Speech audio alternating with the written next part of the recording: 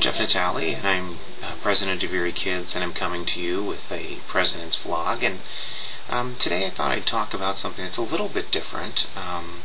Really, it's an idea that's been coming up an awful lot in therapy, and it's this idea of what I'll call psychological courage. And I guess maybe a layman's definition of psychological courage might be something like the idea of being able to acknowledge and confront the issues that you struggle with in your life, or that I struggle with in my life, and being willing to courageously confront those things, and kind of in a way that doesn't leave bits and pieces of information behind that we may be less willing to confront.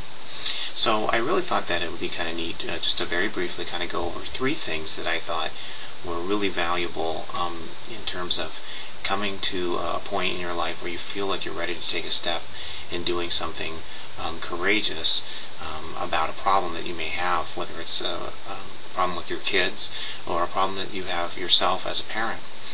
And really the first issue is planning. And what I mean by planning is this idea of really kind of considering all of the things that you want to change about this particular issue, and looking at how those things, those problems, kind of infiltrate your life, and being able to see the bits and pieces, all the sophisticated or fine pieces in which that particular problem affects you. And I think really kind of sitting down and doing some soul searching is the way to do that. The second issue is accounting for vulnerabilities. And what I mean by that is each of us have our own vulnerabilities in our lives, things that we are short-sighted about, or things that scare us, or things that we're not proud of. And if we're going to be successful in being psychologically courageous, we're going to need to be able to know really where our weakest parts are, so that we don't put ourselves in a bad situation that we really just can't get ourselves out of.